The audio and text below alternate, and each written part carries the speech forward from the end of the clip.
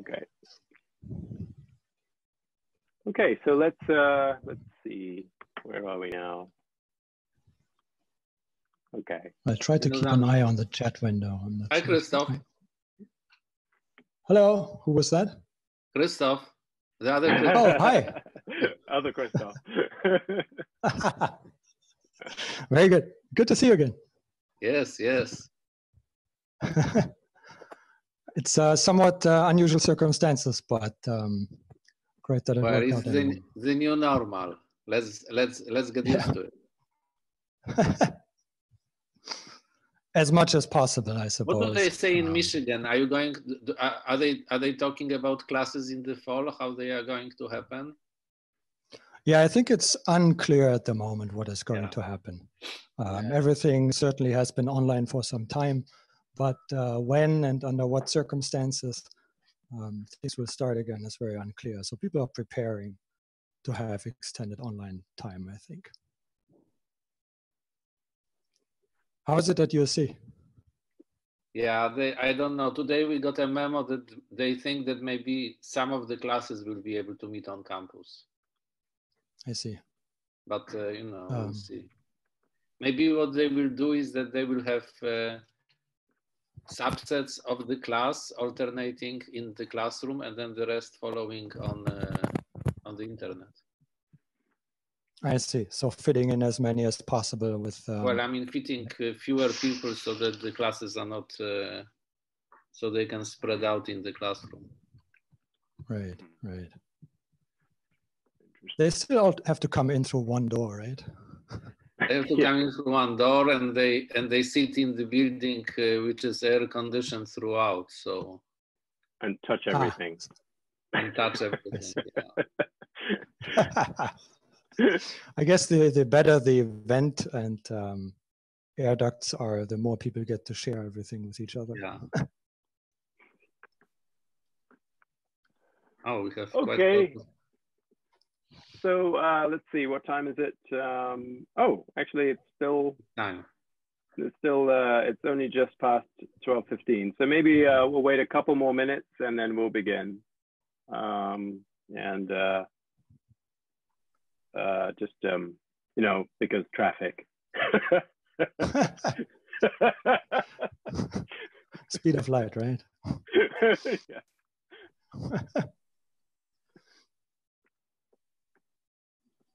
Oh wow. You know, my optimistic take on this, and I'm sure many others are saying this now, is that when we come out of all of this, I think some aspects of the things we've learned in doing this will hopefully persist. Because I think many of us have always thought it would be useful to be able to do some component of online stuff, some reduction in having to fly across the planet to give a talk and then come back or what have you for no really good reason.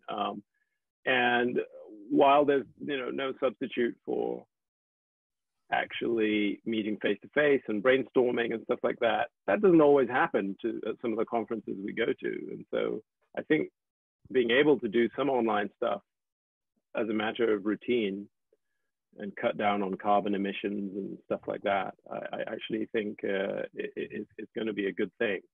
And in the past, it was hard to get people to do it because they go, oh, the technology doesn't work. And now I think we've all learned, actually, we just needed to spend more than 5 minutes playing with it, and then actually it works pretty well. No, I've jinxed this entire seminar. Now we're going to have technical difficulties every 5 minutes. But I think I'm having my fingers crossed here. Yeah. Anyway, I'm going to shut up now and let you take over. So let me just say it's a pleasure, Christoph, to have you join us here at USC in this manner, and welcome to everybody from well, lots of other places. We've 34 people joining us so far, and you're very welcome. And we will go for approximately an hour, and then I'll try and moderate some questions for another 10 or 15 minutes after that if needed. And hopefully we'll do that. If you want, Christoph, you can also pop up the chat screen in case people want to ask you questions that way, and we'll try and see how we go. Okay, and if need be, someone can also just sort of jump in with audio. But if that gets a little too crowded in terms of the sound channel, I might just mute everybody and let Christoph continue if it gets too noisy. Okay, and let me remind everyone, by default, if you keep your microphone muted, that'll be helpful to everybody. Okay, so welcome, Christoph Uhlemann, who's now at University of Michigan, the theory group there, and he's going to tell us about Wilson loops in 5D long quiver gauge theories. All right, thank you very much for having me. It's great to get under somewhat unusual circumstances, and thanks everyone for tuning in. What I want to talk about today is some work in progress, which is in the broad theme of exploring a class of 5-dimensional superconformal field theories that arise from gauge theories of long quiver types, meaning with many gauge nodes. The talk will have sort of a field theory part to it and an ADS-CFT part to it. The field theory part is based on some localization computation results that you can find in this reference down here and earlier works. And the supergravity part will be based on some solutions that I will introduce somewhere along the way.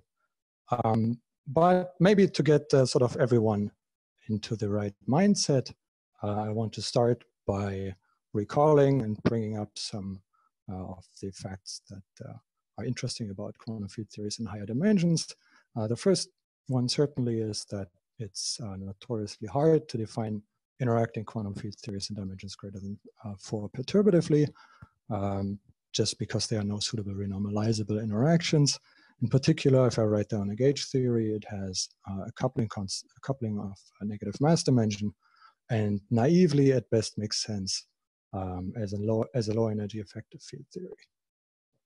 So with that background, it's certainly remarkable and interesting that based to a large extent on insights from string theory, we now firmly believe that there are interacting and UV-complete non-gravitational quantum field theories in 5 and 6 dimensions.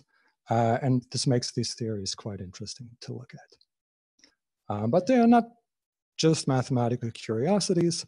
They also play sort of an important role in the general understanding of quantum field theories. And this is in part due to the fact that theories in higher dimensions are fairly tightly constrained.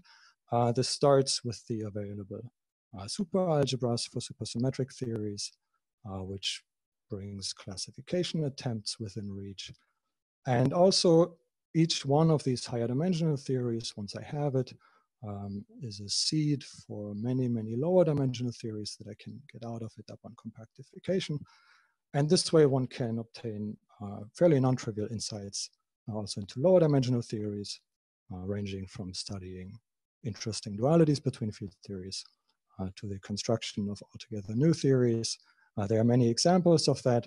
So in this little picture, which I'm showing here as sort of a cartoon, the upper part of the stream, which may or may not be somewhere in Michigan, the upper part, sort of where things flow somewhat orderly and are fairly constrained, represents the higher dimensional field theories.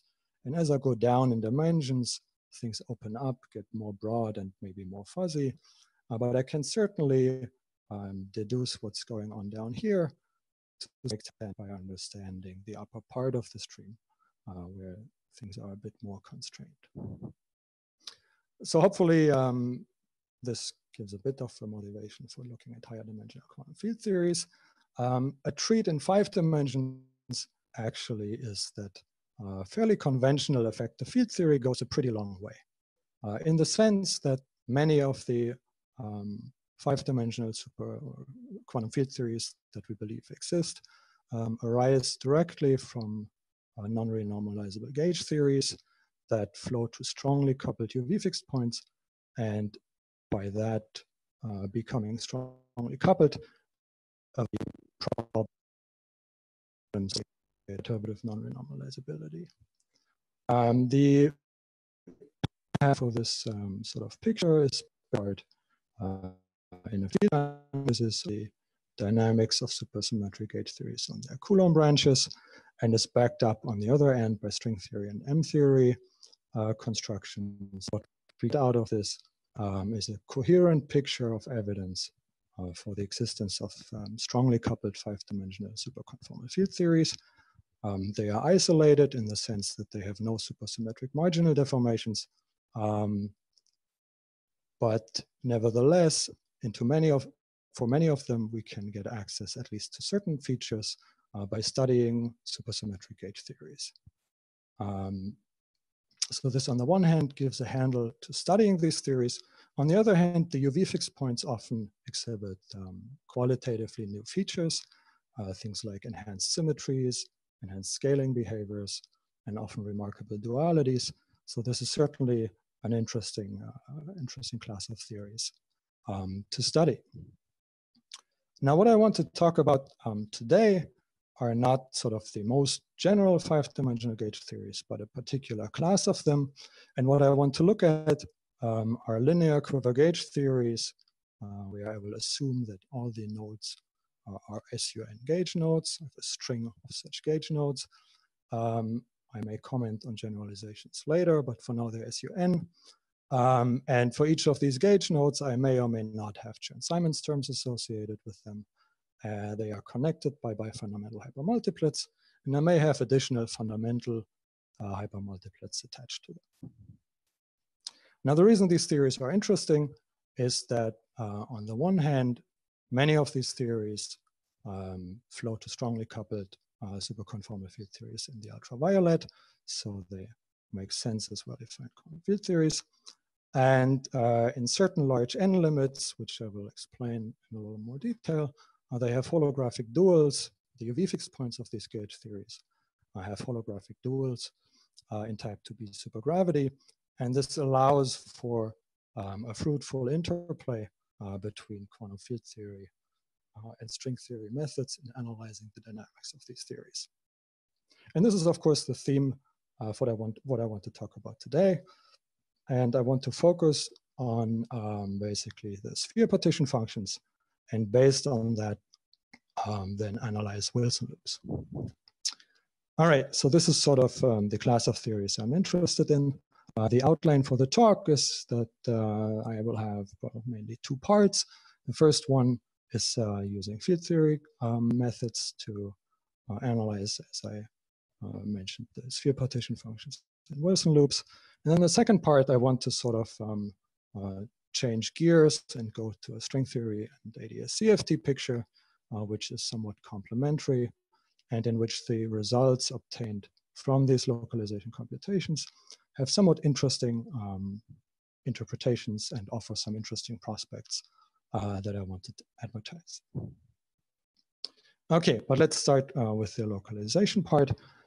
Instead of sort of looking at the most general linear Quiver gauge theory that I can cover, I want to introduce three simple examples of these theories, discuss them in a little bit of detail, and maybe comment on generalization wherever it makes sense or seems appropriate. So the first theory I want to talk about, I'll call it TN theories. It's a string of SUN gauge nodes starting at SU2, represented by these circular nodes, all the way up to SUN. And at both ends, the string of gauge nodes is terminated by fundamental hypermultiplets, n on the right end and 2 on the left end. The reason these theories are called TN is that upon compactification to 4 dimensions, they reduce to the 4-dimensional TN theories. So that makes them interesting to study, and we'll have a few things to say about that. The YN theories have a somewhat similar form. I again start out with SU2 gauge nodes, go up all the way to SUN-1. Then there is an SUN node, which has a Chern-Simons term to it. And from there, it goes back down all the way to SU2. And at both ends, I have two fundamental hypermultiplets attached to the boundary gauge nodes here. The name for this theory will be explained later, and the same is true for the plus theories, which are perhaps the easiest to explain. They're just a string of SUN gauge nodes, m-1 of them, and to both ends, they are terminated by n fundamental hypermultiplets. So there are some common features that one can see already in these examples. One of them is that the rank of the gauge groups changes quote unquote continuously. By that I mean it changes by order 1 numbers as I move along the quiver. They don't have to be 1 like in this case, but it is some number which does not scale with n. And that is true for all of these theories. They also have, at almost all nodes, an effective number of flavors. By that I mean possible flavors, fundamental flavors that are attached, and also counting bifundamentals with adjacent gauge nodes. At almost all nodes, they have an effective number of flavors, which is twice the number of colors. So for example, for this SU3 gauge node here, I have 2 bifundamentals to the left, 4 to the right, meaning I get 6 flavors in total, which is twice the number of colors. So these nodes would be conformal in 4 dimensions, but this does not need to be the case for all nodes. For example, at the central node here, I have n-1 nodes to both sides. So this node certainly has a number of flavors which is smaller than 2n, and the boundary nodes actually have an excess compared to that. It's also true that all of these theories do not have dimensionless coupling parameters, being 5-dimensional gauge theories. But they all flow to strongly coupled superconformal field theories in the ultraviolet. They also, all 3 of them, have holographic duals. For that to be useful, I want some sort of double scaling limit. And in the absence of dimensionless coupling constants, that does not involve the coupling constant. But I still have, for all of these theories, 2 parameters that can be scaled. This is perhaps most clearly visible for the plus theories, where I can independently scale the rank of the gauge groups to be large, and I can scale the length of the quiver to be large. And the regime in which this theory will have a holographic dual is when both of these parameters are large. Similarly, for the Tn and the Yn theories, which in fact only have 1 parameter, so it controls both of these features of the theories, but they also at large n lead to gauge theories with some large rank gauge nodes, not necessarily all of them, but some of them are large, and also I have a long quiver gauge theory. So these are the 3 example theories that I want to look at, and I want to discuss for them what kinds of observables we can compute in the field theory, in particular Wilson lights. All right, so the technical tool to do these computations, of course, is supersymmetric localization. And it turns out that localization computations for these theories are somewhat interesting. So I want to explain a bit from a broad perspective what is interesting about them and how they work. So the level at which I want to talk about it is that supersymmetric localization is a tool to reduce path integral, for example, for the partition function on the sphere, to a matrix integral over constant values for an adjoint scalar in the vector multiplet, or alternatively over the Coulomb branch. So I get to replace this path integral by an integral over 1 matrix. And these matrix models, of course, can often be solved exactly using saddle point techniques at large n in many, many examples. What's interesting about the long quiver gauge theories is that if I have an order n number of gauge nodes in some form of a large n limit, is that I have, of course, also an order n number of adjoint scalars associated with the gauge fields for each gauge node. And that way I get basically many, many matrices. So what I get out of the localization procedure is sort of a multi-matrix integral we have a large number of matrices that are being integrated over, and in the integrand, these matrices are all actually coupled to each other due to the presence of the bifundamental hypermultiplets that link adjacent gauge nodes. So these are somewhat non-standard matrix models. The saddle point equations are a long list of equations that are coupled.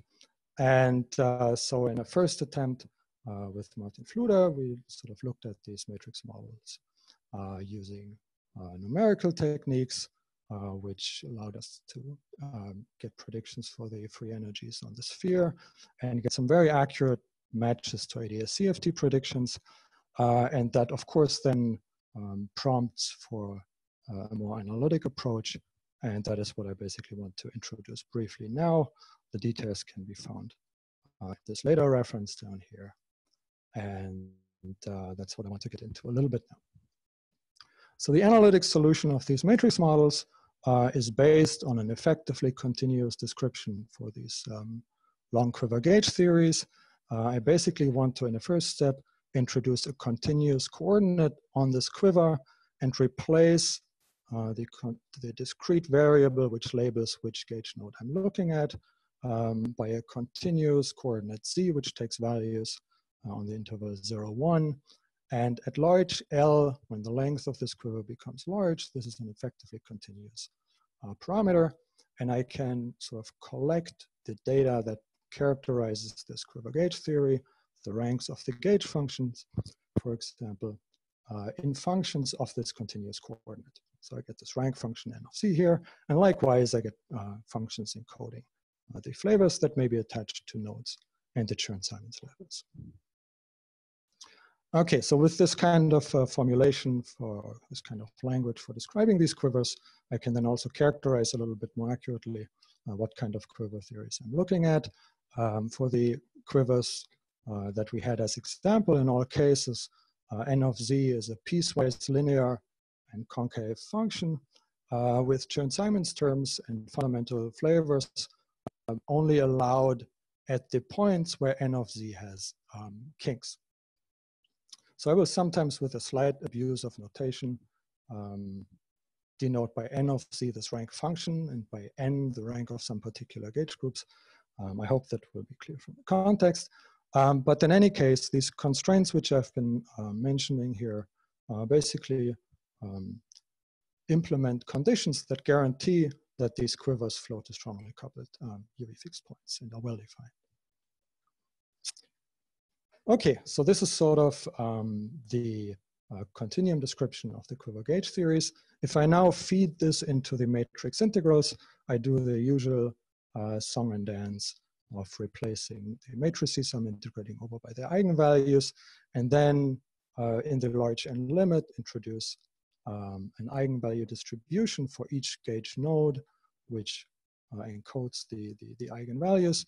And I'll do that for gauge groups with large rank, as well as gauge groups with small rank, where of course this is a bit of a questionable approximation, but it will turn out that this gives reasonable results and works out pretty well. So this far is basically where you get, where this is very similar to short quiver gauge theories or to single node theories. But now it makes sense to take this family of eigenvalue distributions and replace it by one single function of two continuous parameters, one of them being the coordinate on the quiver, and the other one, the eigenvalues that I care for. So this is sort of the notational machinery that one needs. If you feed that into the matrix integrals and massage it to get out the saddle point equations, it turns out, for one thing, that the eigenvalues typically scale with the length of the quiver, and then the saddle point equations very nicely turn into an electrostatics problem for this one function of two variables. So for each quiver and its particular features, I get one electrostatics problem, where roughly I have some sort of cavity with where boundary conditions are imposed at the endpoints of the quiver, depending on how many flavors there may be. fundamental flavors that are attached show up as point charges in this electrostatics problem. And at nodes where the number of flavors is less than twice the number of colors, I get conducting plates that are being inserted, whose shape and form depends on whether or not I have Chern-Simons terms and such features of the Quiver gauge theory. So in summary, one can say that the eigenvalues of these multi-matrix models at large n collectively behave as an electrostatics potential.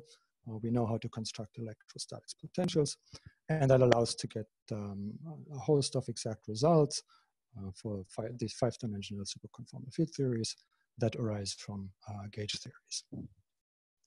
So let me look at the examples. For the plus theory, the rank function is just simply a constant, this being constant rank gauge nodes all through the quiver. And in the electrostatics problem, the flavors at the ends of the quiver show up in the form of boundary condition. This is the saddle point eigenvalue distribution on this axis going diagonally downwards. Here is the quiver node, the gauge node label, and in this direction, the parameter characterizing the eigenvalues. At the ends of the quiver, at both ends, the eigenvalue distributions collapse to delta functions, so all eigenvalues are forced to 0 there, but in between they spread out, and actually these eigenvalue distributions for each fixed z have non-compact support. So this is sort of the general features of the eigenvalue distributions, and once I have them, I can then compute the free energy on this sphere. One can see that the scaling is enhanced from n squared times m, the length of the quiver, which I would expect at weak coupling, to n squared m squared. And this whole result gives an exact match to an ADS-CFT prediction. So that certainly gives some confidence that this procedure works the way it is supposed to. For the Tn theory, the rank function is a simple linear function starting out at 0 on one end and going all the way up to n. The eigenvalue distribution now has a delta function on one end corresponding to these n hypermultiplets here, and spreads out into the rest of this space. And if we compute the free energy from this eigenvalue distribution, there's again an enhancement happening from n cubed to n to the 4, and the result precisely again matches to an ADS-CFT prediction. All right, it gets a little more interesting for the YN theories, where we have a central node that has less than twice the number of colors as flavors. The rank function is piecewise linear again. It goes up from 0 to n and then goes back down to 0. And what this shows up in the eigenvalue distributions is as a branch cut at the central node. It's one-sided due to the Chern-Simons term. So the eigenvalue distribution at the central node has bounded support in this direction, but otherwise they are just of qualitatively similar form as for the plus and Tn theories. And of course, once again, the free energy result matches an ADS-CFT prediction. Okay, good. So this is as far as free energies are concerned. I'm struggling a little bit because I seem to be having some technical problems. If I break off, please let me know. So this is as far as the free energies are concerned. There are certainly lots of interesting physics in them which one could discuss, but here I want to take them as a sort of stepping stone to study sort of more refined observables which probe in a little more detail the individual field theories. And these observables, of course, are Wilson lines. In a quiver theory with many, many gauge nodes, I can think of a large variety of Wilson line operators, which are which can be in non-trivial representations with respect to each of the gauge nodes. But I want to focus here on Wilson line. So I take them to transform trivially with respect to all but one gauge node. and they are then characterized by this particular, by the label for this gauge node and by a representation.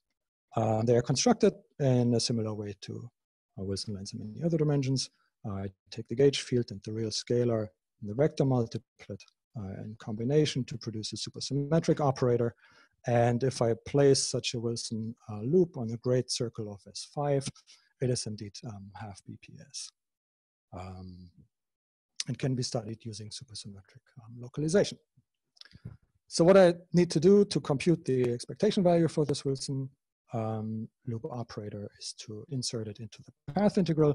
And in the localization computation, that boils down to such a simple exponential factor here that's being introduced into the matrix model. And for small enough representations, this factor has no effect on the saddle point equations. It does not backreact, quote unquote. And for that reason, I can compute the expectation value simply by evaluating this factor on the saddle point eigenvalue distribution. So that's what I want to do. The natural first example to look at is the fundamental representation, where I literally simply get the sum over the eigenvalues in this exponential here. And in the continuum formulation, I take this electrostatics potential, which encodes the eigenvalue distributions, evaluate it at the node corresponding to this Wilson line, and it is integrated with an exponential factor here. And this actually brings about a sort of puzzle already, and that comes about as follows. If I look at this expression for the expectation value, the scaling of this expectation value is determined by the largest eigenvalue of the saddle point configuration. And this is not a very well-defined concept when I have eigenvalue distributions that have unbounded support. So from this sort of intuitive largest eigenvalue argument, one can maybe understand these integrals in general are just not well-defined. Regardless of how quickly this eigenvalue distribution may fall off as x goes to infinity, this exponential has an L in there, which is large and just ultimately offsets whatever fall off there may be. So that means these expectation values can only be computed for a very small set of nodes, typically some order 1 number of nodes, where the eigenvalue distributions have bounded support. And we can look at the 3 example theories. For the Tn theories, the only node that suggests itself is the one at the boundary where there were n flavors. It's a delta function here, so the Wilson loop expectation value is trivial. And the same is true for the plus NM theories, where now on both ends I get a Wilson loop that's well defined to compute this way, but it has a trivial expectation value. For the YN theories, it's a little more interesting. There was the one central node which had a Chern-Simons term. In that case, again, I can compute the expectation value, and it actually shows some non-trivial scaling. I get this factor 8 to the 2n here, which is non-trivial. So this is perhaps not quite what one was hoping for. It's not the large set of Wilson loop operators, but it's a non-trivial set of predictions nevertheless. And I should point out that typically these gauge theories are not quite as boring as the Tn and plus theories in that regard. There typically is some order 1 fraction of nodes for which there are non-trivial Wilson loops to compute. But I want to leave it basically at that for now and come back to this issue later on when discussing holographic duals. All right, so the next step then naturally is to try different representations of Wilson loops. And what I want to look at here is the k-fold antisymmetric representation. So I'm denoting this by this wedge k here, and I want to take k of order n. So this should be large in the large n limit. And for that case, actually, there's a reason to expect that it's going to work better. The reason is that here the expectation value of the corresponding Wilson loop is determined by the largest k distinct eigenvalues.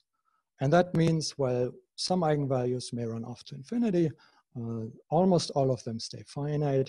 And in terms of computations, it means that as I compute this factor on the saddle point eigenvalue distribution, I may find divergences, but they turn out to be integrable, and I can compute the Wilson lines.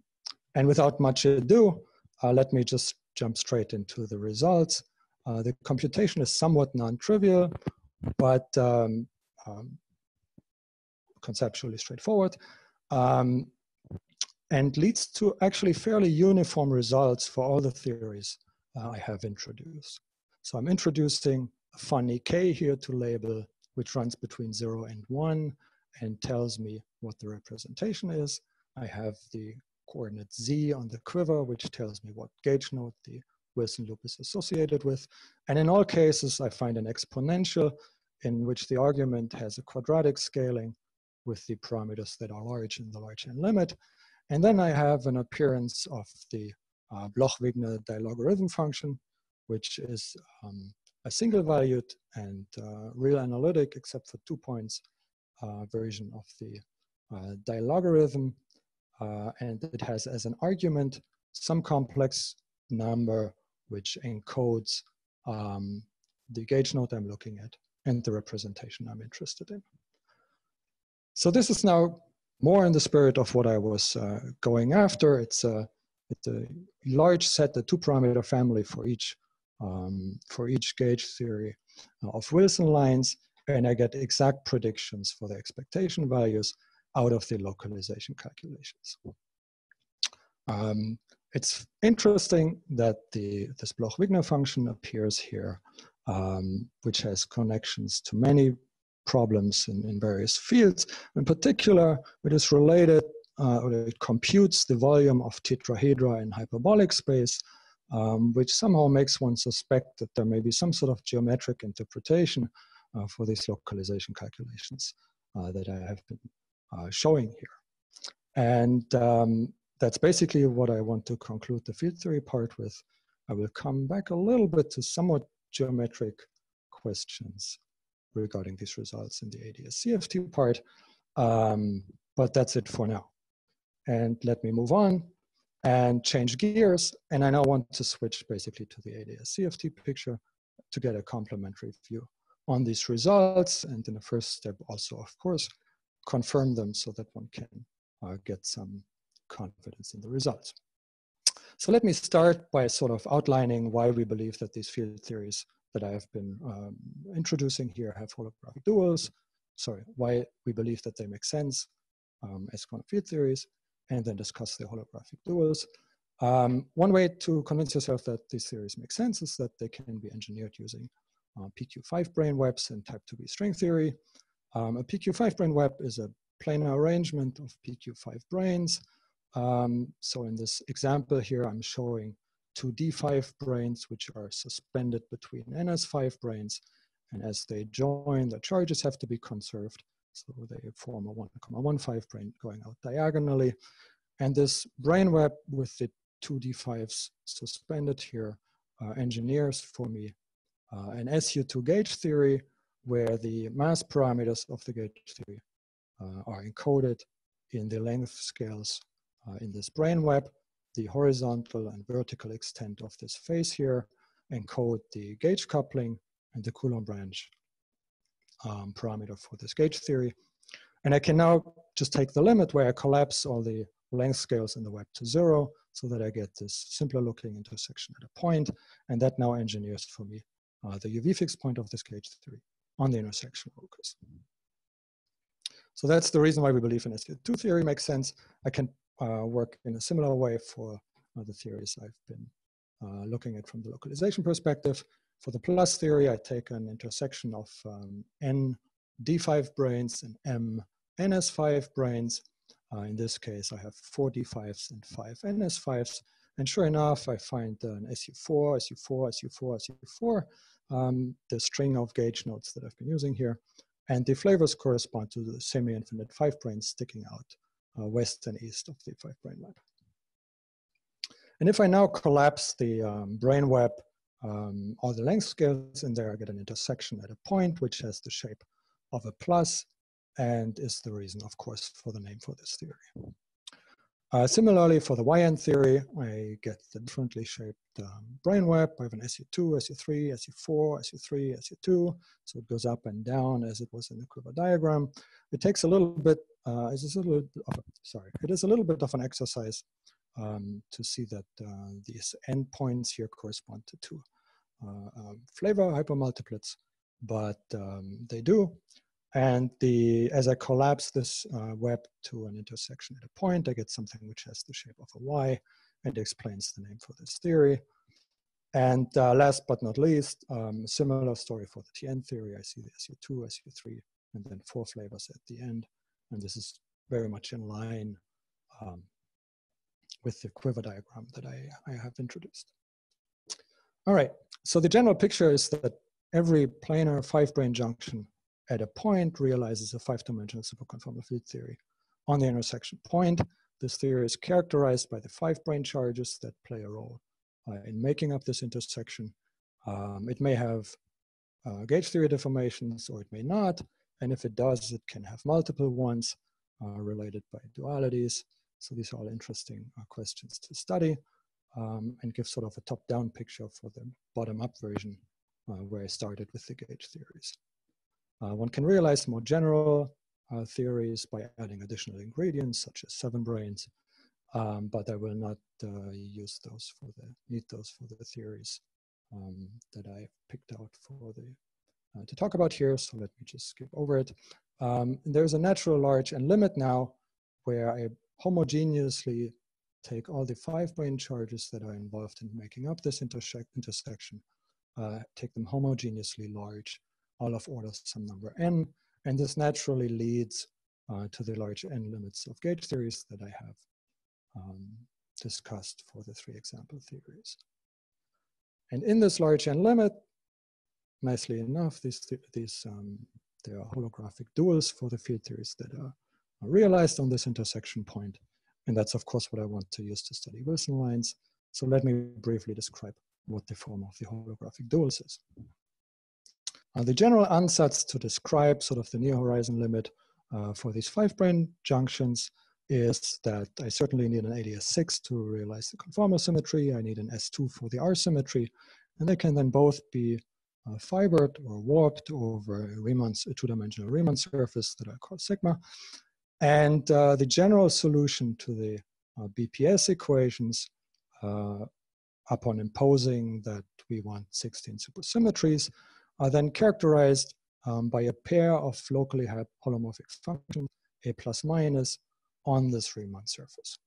So the picture is for every choice of holomorphic functions, I get a solution to Type IIB supergravity, in which I have an ADS6 with the radius given in terms of A plus minus, and S2 with varying radius given by in terms of A plus minus, a metric on the Riemann surface. There is a complex 2-form flux, complex 2-form field, and non-trivial axial dilaton, and they are all given in terms of these functions A plus minus. So any choice of these holomorphic functions gives me an ADS6 solution in Type IIB. The equations of motion and BPS equations don't restrict the choices that I get to make here, but regularity conditions do. And they basically single out the physically sensible choices of these possible Riemann surfaces and holomorphic functions.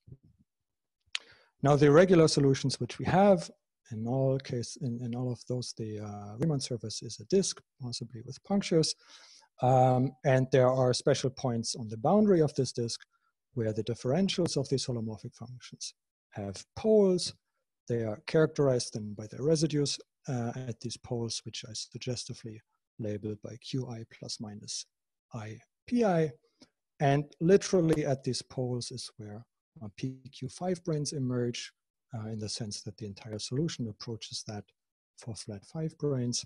And this gives a very clear identification of these solutions with 5-brane junctions. If you're so inclined, you can add punctures into the interior of sigma to represent 7 branes, but again, that will not be required here. And what we have now then are ADS6 solutions that are very directly identified as near horizon limits of these 5-brane junctions, and give me holographic duals for the superconformal field theories that are engineered by the associated 5-brane junction. So now it's time to look at back at our 3 examples. For the plus theory, I'm instructed to take a 4-pole solution where I have pairwise opposite equal residues, 2 real ones for NS5 branes, 2 imaginary ones for D5 branes. For the YN theory, I'm instructed to look at a 3-pole solution where I have NS5 residues and the 1,1 and 1, -1 residues. And likewise, for the TN theories, I have a 3-pole solution, but with different residues, representing the different 5-brane charges that are involved in making this junction. So these are sort of as a schematic representation of the holographic duals. There are explicit expressions, of course, for all the metric functions and fluxes and so forth. But let me just jump straight into looking at Wilson loops. If I want to realize Wilson loops in these, or find Wilson loops in these solutions, I should look for half BPS fundamental string embeddings that have to wrap the an ADS2 part in ADS6. And by virtue of sort of the symmetries that they need to preserve, which is the entire SU2R symmetry, they have to sit on the boundary of the Riemann surface. The reason is that on the boundary of this Riemann surface, of these disks, the S2 representing the R symmetry collapses. So at the boundary of the disk, I can have a fundamental string located at a point on the S2 without actually breaking the SU2R symmetry. And in the field theory computation, we had this somewhat curiously scarce Wilson loops in the fundamental representation. Basically, at all the nodes where the eigenvalue distributions had compact support is where I could compute it. And this is actually very well represented in the supergravity solutions by a similar sparse set of supersymmetric string embeddings. For the plus solutions, I can only have fundamental strings directly sitting on the D5 poles. They produce the trivial expectation value, their on-shell action vanishes in line with the field theory computation. Likewise, for the TN theory, the fundamental string has to sit on the D5 pole, and I reproduce the field theory result. The only interesting case was the YN theory. In that case, indeed, I find the fundamental string sitting sort of halfway in between these 2 poles here. And the expectation value is an exact agreement with the leading order scaling of the field theory result for the expectation value. So at least as far as the computation goes, this is a perfect agreement between the ADS-CFT picture and the field theory computation. And we can then, as before, move on. But before moving on, let me just mention that, of course, now with the ADS-CFT duals in hand, I can study more general line operators, non-perturbative line operators that involve D strings, likely corresponding to some instanton line operators in the gauge theory, or more general PQ strings. These are not as easily accessible in the gauge theories, but can be studied by using dualities between gauge theories. But that I just wanted to mention as a side note here. Okay, but now let me move on to the antisymmetric representation, in which case we had much more plentiful results. A natural candidate for the Wilson lines in the antisymmetric representation, just based on the scaling, is D3 brane, and based on the symmetries it needs to preserve, it has to wrap again ADS2 inside of ADS6, and it has to wrap the entire 2-sphere that represents the R symmetry in the holographic solutions. It can have electric and magnetic flux on it, corresponding to fundamental string and D string charge. And there is a non-trivial West amino to the 2-form field in the background. So there are a number of knobs one can twist and turn. And altogether, this leads to a very rich spectrum of D3 branes in the solutions. I get basically one supersymmetric D3 brane at each point of the Riemann surface. All I have to do is choose the fluxes as dictated by supersymmetry. So that's very promising. We have a large set of D3 branes, and that I get one for each point in sigma actually makes a lot of sense from the brane web picture. If I start with the one sitting in the center here, it's basically clear that this corresponds to a D3 brain and the brain web sitting in the central node. And as I move now horizontally along the diameter of the disk, the fundamental string charge on the brain changes, and this corresponds to moving horizontally in the associated brain web. Likewise, if I move vertically along this vertical diameter, the D1 charge changes on the D3, and that corresponds to vertically moving in the brain web. This way, sort of the fundamental and D-string charges on the D3 brain put a coordinate system on the Riemann surface, which associates with each point a face in the brain web that the solution represents. In terms of Wilson lines, it's clear that the horizontal location of the D3 brain corresponds to what gauge node the Wilson loop is associated with, while the vertical position of the D3 brain encodes the representation that it's in. This can be seen by pulling the D3 brain out of the brain web off to infinity. And in that process, if I cross k D5 brains, I get a string creation between them through these Hanani-Witten transitions. I create k fundamental strings between the D3 brain and various D5 brains. So I get a k-fold tensor product representation. And these strings are constrained by the S rule, which makes it into an antisymmetric representation. So this is exactly what we had in the field theory. And I can then compute the Wilson loop from the D3 brain action in a fairly straightforward manner. It's a bit of a complicated expression and needs some massaging.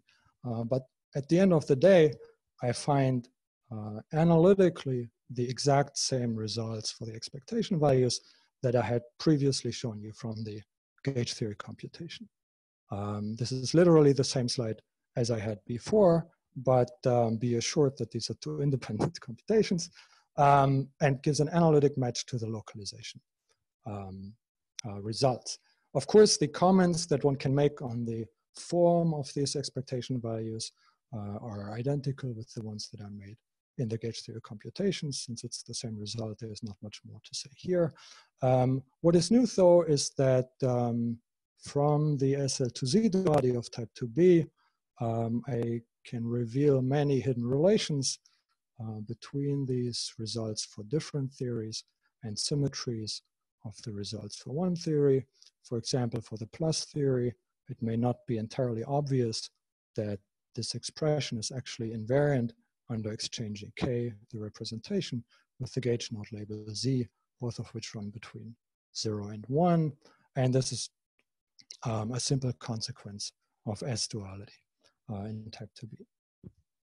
There are some more things which one could discuss, but I want to come back to something which is somewhat exciting, and that's geometric interpretations for these computations. I don't quite have something to say on the relation of this Bloch-Wigner function to the volume of tetrahedra, but there is a very direct connection to the geometry of the supergravity solution.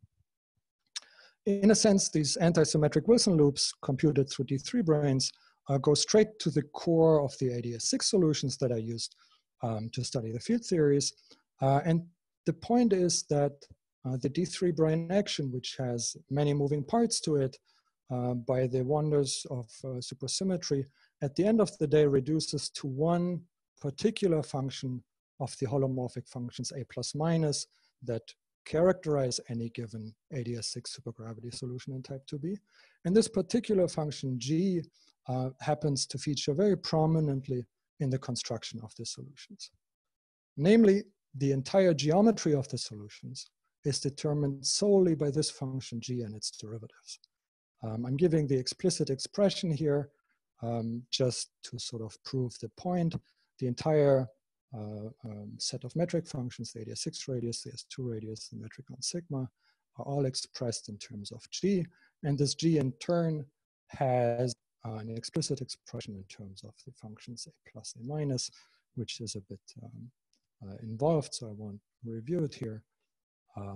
But the point is that the D3 brains representing antisymmetric Wilson loops directly are given by this function G.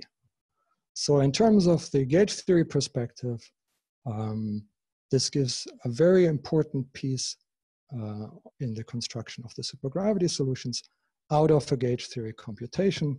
And it would certainly be quite amusing if at the end of the day, one could construct the complete ADS6 solutions out of gauge theory computations of Wilson loops and perhaps some additional input that is needed.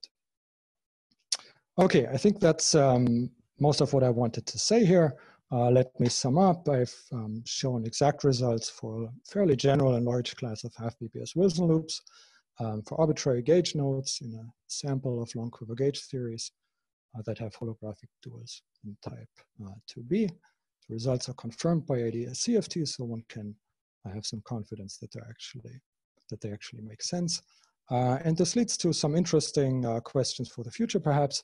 It would certainly be interesting to study the defect CFTs on the Wilson lines, get some ADS2 CFT1 dualities out of it, along the lines of what has been done with Wilson loops in N=4 super Young mills. It would similarly be interesting to think perhaps about bubbling solutions.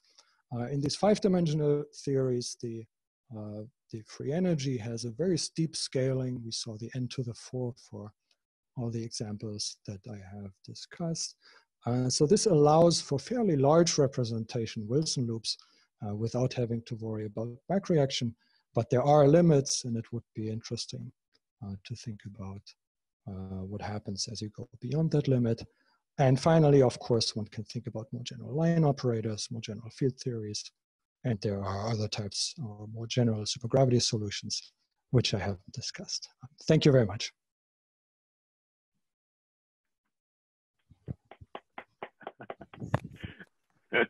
So I've learned that somewhere in the controls on Zoom there's an applause button. I've forgotten where it is, but I'm sure everyone is in spirit giving you the traditional applause at the end. Thank you very much. Thank you for your really excellent seminar. And I think we can now try and take questions. As I said, people can attempt to just sort of jump in or unmute yourself and ask a question, or if you prefer, type something into the chat window, which I think by default communicates with everyone. So, are there any questions? Could I ask something? Oh, yeah. Sure. Hi, Carlos. Hello, how are you? Well, first of all, thanks very much for the very nice seminar. Let me ask you something from the beginning. So these are basically two questions. One is from the beginning of the talk, the other is from nearly the end of the talk. In the beginning of the talk, you discuss quivers that have almost all nodes, these were your words, with NF = 2 NC, right? Mm-hmm. So, and then you discuss quivers of interest where this function that you describe as rank function was always concave, yeah? So the question is, in other dimensions, I know what's the justification for that is either anomalies or beta functions equal to 0. In this case, what's the reason for this, for constraining to theories like these ones? Very good. Yeah, the reason is that, well, there's a long history to that and then revisions, but the reason is for a gauge theory to have a UV fixed point, the first question you want to ask is, does it make sense as an effective field theory on its Coulomb branch? And if you look at this carefully, you find that there are constraints on how many flavors you can have without spoiling the existence of a UV fixed point. So these are not constraints from anomalies, but they are constraints from the requirement for this gauge theory to flow to a UV fixed to a well-defined UV fixed point eventually. And that constraints, for example, for these SUN nodes, the number of flavors to be no more than 2n. There are exceptions to that, but it seems that for these quiver gauge theories, actually the number is really bounded by 2n. It doesn't have to saturate it, so that's something which is somewhat different. That's why you can have these concave shapes, but it's really the flavor bounds which ensure that the theory has a UV fixed point. Okay. The question from the very end of the talk is that using the metrics you constructed, you were able to reproduce this special function, you call it Bloch-Wigner function, the D function. Yeah. So where is it encoded? This function, where is it? Is it in the complex functions that you use to define the background, in integrals of it? How it appears? Absolutely. It appears, so let me go to the point here. So each of these solutions is characterized by a pair of holomorphic functions. And I was I snuck it in a little bit, that the differentials of these holomorphic functions have poles on the boundary and residues. So the holomorphic functions themselves, or locally holomorphic functions themselves, are sums of logarithms. And then this function curly g, which actually gives me the D3 brane on-shell action, is constructed from integrals of combinations of these a plus minus functions, and that's how you get dilogarithms into the picture. I see. Thanks very much. This is in line, by the way, with the results for the sphere partition functions, where you have probably spotted that there are zeta functions appearing here. Those come also from evaluating polylogarithms at special points. I've deliberately chosen simple examples here. In general, you will get some combination of polylogarithms in the sphere partition functions, especially for solutions which have 7 branes to them. So they also show up in the free energies. Thanks very much. Perhaps another question? Yeah, can I ask a question? Hi, Oren. Sure. Hi, Owen. Hi, Christoph. How are you? So I probably asked you this in January, but that seems like such a long time ago now. So can you apply this method of taking a continuum limit of the quiver to 6D, long quivers in 6 dimensions, which have known ADS7 duals?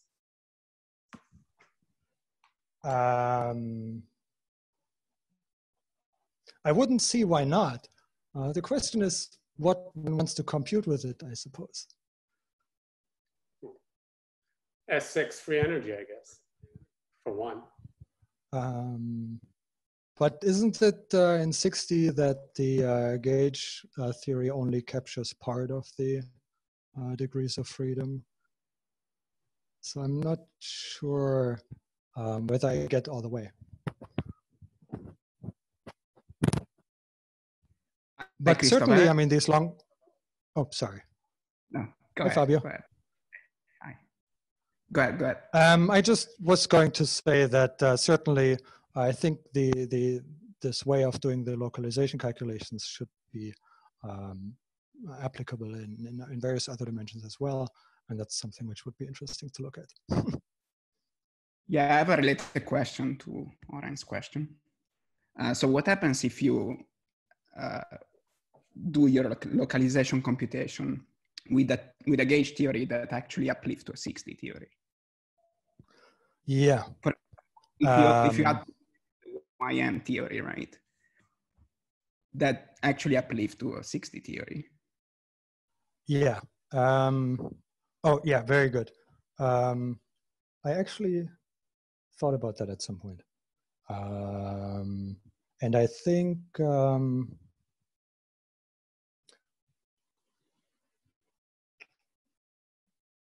I would have to think about it. I think there is some conspiracy going on for this. You get this electrostatics problem in which flavors show up as point charges and in the form of boundary conditions. And there are some conditions on getting out a potential which is positive as you would want for an eigenvalue distribution. And that requires some conspiracy between the data that characterizes the quiver. My guess would be that this is the first place to look for what changes. I'm not sure I have something sharper to say than that at the moment. Yeah, do you expect the large n behavior to change?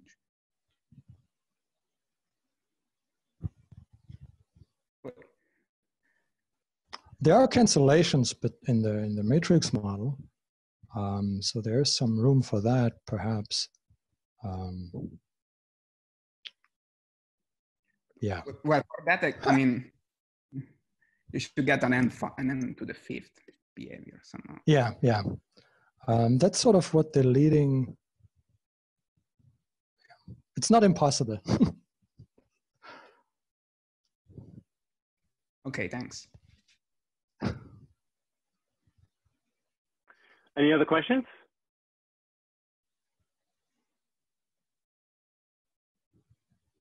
Don't be shy.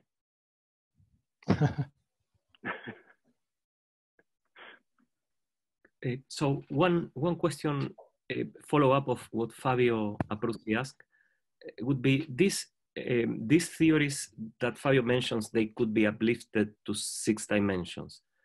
Will they be 6-dimensional 1,0 conformal theories? Yeah, this is sort of the line along which the thought actually went. So the flavor bounds which guarantee that you get a fixed point in 5D, when you saturate them, you tend to flow to 6D. And that sort of changes the form of this, in the localization calculation, it is reflected in the form of this electrostatics potential. And I think one would want to take a look at what happens to it as I go away from theories which have a 5D fixed point. Good. But then would you then think that the backgrounds you wrote, they should somewhat connect with the backgrounds that Fabio wrote with Tomasiello? Would you expect Yeah, that? exactly.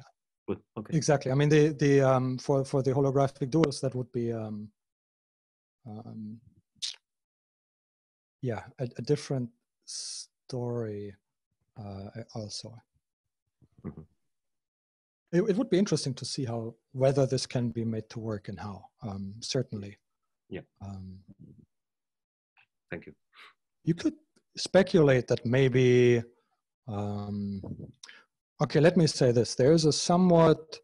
There seems to be a somewhat close connection, as we have seen, between these localization computations and the form of the supergravity dual.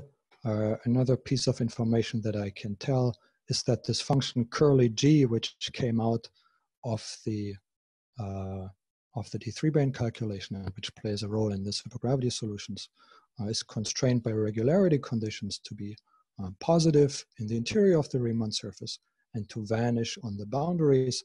And this translates to getting a well-defined expectation value for the Wilson loop, which sort of vanishes as I dial the size of the representation to 0.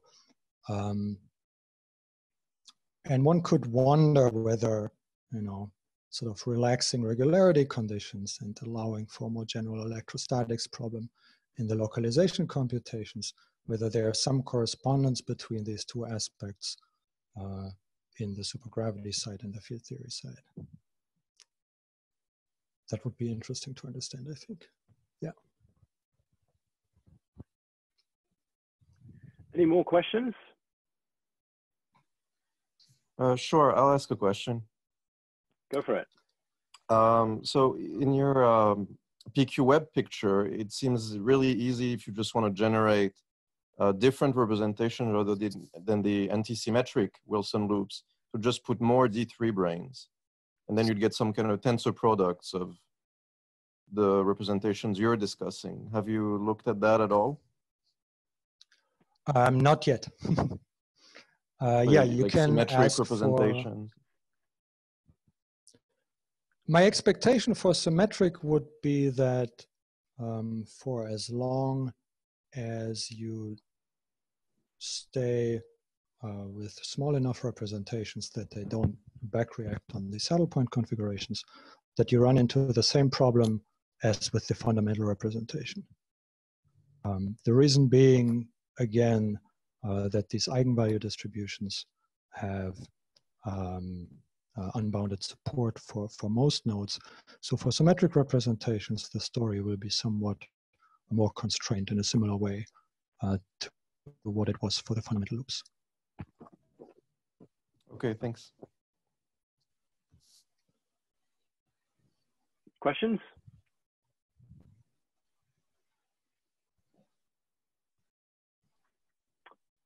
Okay, well, maybe it's time to wrap this up. Let me say once again, thank you very much, Christoph, for an excellent seminar. I found the reaction button, so I'm gonna click mine and oh no, there's claps. So anyway, this worked. Thank you very much. Very good. Others have found those as well. Thank you very much. Hope everything is good with you in Michigan. Stay safe, everyone. And thanks for joining us, and look out for more seminars from USC.